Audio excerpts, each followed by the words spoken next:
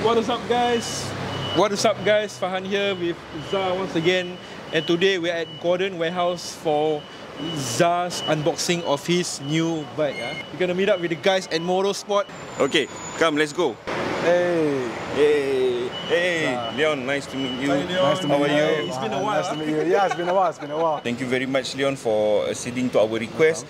As you can see behind me, this is my new bike. Right off a ship, As you all know, I have already upgraded my license to a Class 2A for a few months now, and many of you has been asking what bike am I going to get. So for practical reasons, I decided to get myself a scooter. The guys at Kymco are very helpful enough to accede to my request to do an unboxing video. What model? Come, let's find out. This is my bike, right? The Kymco. Still in the box. Nobody has done this before. fresh out of the container. So far, we've done a lot of unboxing on our own, but definitely there is no video being done. This is the first time it's being done with a video recording. So hopefully, this video we can see how the bike comes fresh from the container. Yes, still unboxed, still raw, you know. This is still raw. It has cleared customs, by the way. Yeah, that's why it's here. If it's not cleared customs, it must be inside. Happy birthday to me. Happy birthday to me. Happy birthday to Zah. Happy birthday to me. Yay! Okay. Alright, then One more. You forget one more candle. Yay!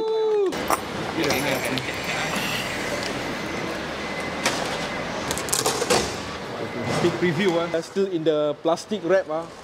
Really fresh from the containers. This one. How you feel seeing your bike being unboxed right now? I have never felt so delighted, you know.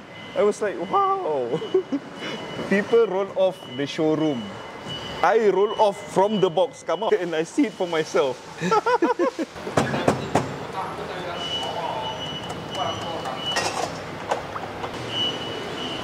So fresh out of the crate, there's actually no windshield. So, Leon, what's this? All this? Under the underseat compartment, there's the battery over here. You see in the red box. Then there's this is the muffler cover. Then this is the exhaust head. Then for this one, owner's manual. Fresh. Fresh, Yeah, fresh. And this one is the side mirror. Side mirror. From the front, yes. So this is where the battery will be sitting as well. So that's why after everything is done, then they'll fix it up together with the windscreen. Smell fresh from the factory. Got smell of Taiwan, or not? Oh yes, it smells of Taiwan. Okay, thank you. Now that we have already unboxed the bike, Yes. what else do we need to do before this bike gets on the road? So before this bike goes on the road, other than fixing out the battery and all the other necessity, we will be doing our PDI as well before it goes to the customer. So PDI includes the checking of the engine oil, all the other miscellaneous in terms of the tyre, the brake pads as well. Even though it's fresh off the box, we want to make sure that everything goes to the customer fresh and new. PDI is what? What is it? Pre-delivery inspection. Okay. So where will you be doing the installation and pre-delivery inspection?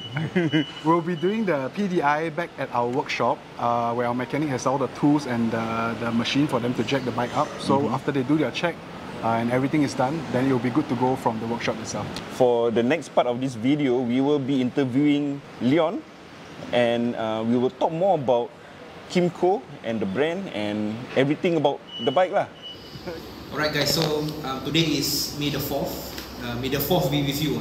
We received some news that the COE actually went down to 5,200.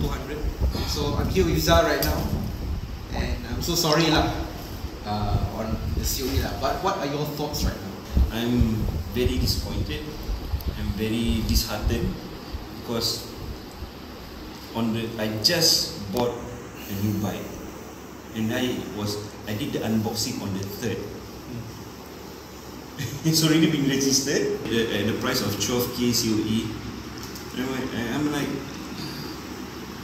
I'm lost for words, you know. I want to curse, but I cannot curse. I mean, Because it's Shawwal, I cannot curse. No, I mean, if I want to curse, who I want to curse to?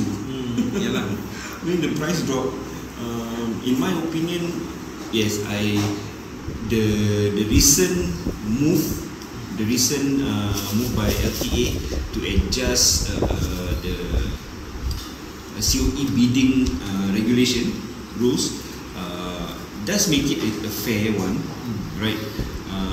You know, having seen the sudden drop in price is a really huge surprise to everyone. Everyone is surprised. You know, if I was expecting it to be dropped maybe like to 10,000, 9,000, around that, but to drop until 5,000, it's like wow. But then we have to see how long this trend will be, because maybe this is just a knee-jerk action from the sudden change in LTA bidding rules, but also it becomes unfair when you have players who have deep pockets. When you have players bidding for the limited COE, right?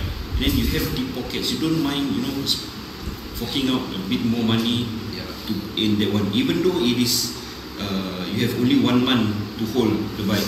I want to say a certain party spoil the market also. I don't want to say later they will not help us.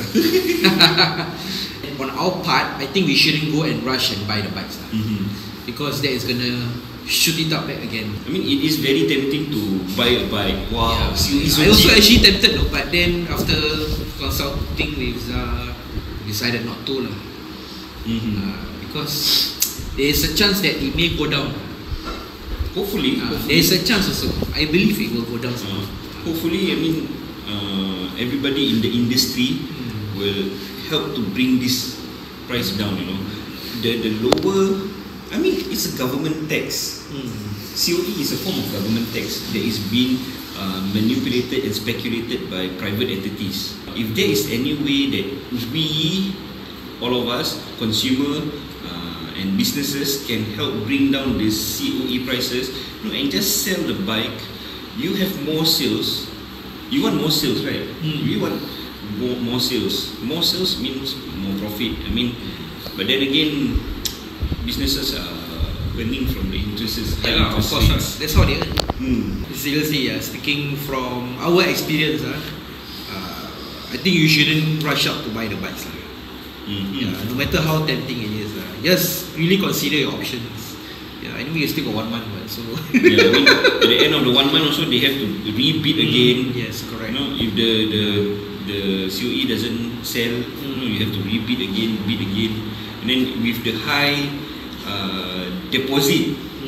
Last time is 200, then they up to 800. Now it's 1,500. You know, 1,500 is a bit okay. You know, they want to take also, alamak, cannot lah. Too much for us also lah. Burn 1,500. So I can see that on social media, the bike shops also are tempting you guys lah. But on our end as consumers, we need to keep a lookout also lah. Because sometimes they also may raise the machine price also in order to compensate for the lower COE. All kinds of things the bike shop can play lah. But please, I just bought my bike. I just bought my bike. I also feel bad for you. But what to do is like that lah. Heard it from the man himself who bought his bike yesterday, but today the COE went down. I'm so sorry. You don't do sorry. I find it amusing at the same time also, but I pity him also lah. Aduh, what to do? Having said that, I definitely have to, you know, use and abuse my new bike until the end of the COE. But until you finish paying for it. Yeah, I mean, I'm not the kind of person who wants to change bike every now and then, every often. What? How many times have you seen me change bike? Right. My tourism from very bright yellow until become dusty. So until the seat koyak, until the fix, so still the same. Still, I mean, I will definitely be using it until the end. You know, because I doubt anybody wants to buy my tourism, especially after, you know, high mileage But who knows, it's collector item. I sign ZA. Oh, and then put it on Carousel. 20,000. Oh. Yeah, that's it for the vlog, and we'll see you in the next one.